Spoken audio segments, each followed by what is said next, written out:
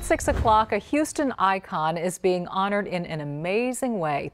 Lauren Anderson danced with the Houston Ballet from 1986 to 2006. She is now a renowned dance teacher, and she's going to be honored with her own exhibit at a new museum in our nation's capital. Here's Sarah Donchie with more.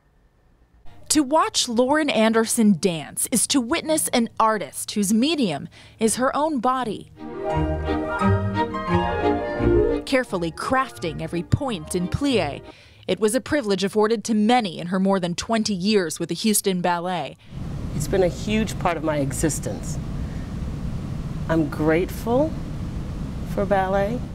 Anderson was the first ever African-American principal ballerina for the Houston Ballet in 1990. On my tombstone, I don't want it to say she was the first, I wanted to say she made a difference, or she was an incredible dancer. Now retired, Anderson will have her own collection at the Smithsonian's National Museum of African-American History and Culture, set to open this month. What does it mean to be in the Smithsonian? I can't believe it.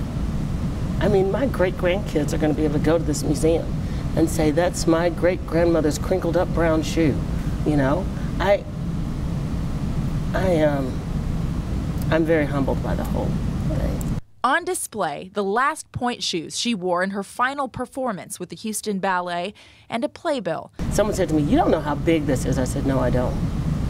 Because I'm just Lauren Anderson, the dance teacher, mom, ballerina.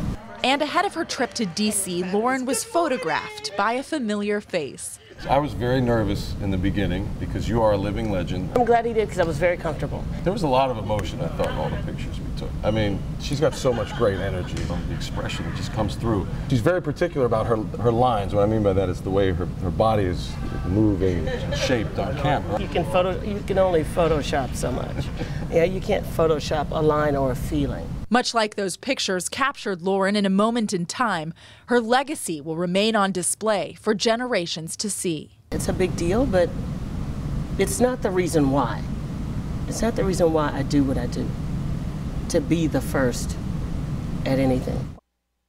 She is an amazing woman, and Lauren will attend a ceremony at the museum along with President Obama and other dignitaries next Saturday for the grand opening. Yeah, I'm going to be there for that, so I can't wait to be a part of it. I'm so jealous of you. She is phenomenal. I loved her thought process about being a great-grandmother and having that legacy. And, you know, sometimes it puts it in perspective. Really and we also learned our Owen is quite the photographer. He's very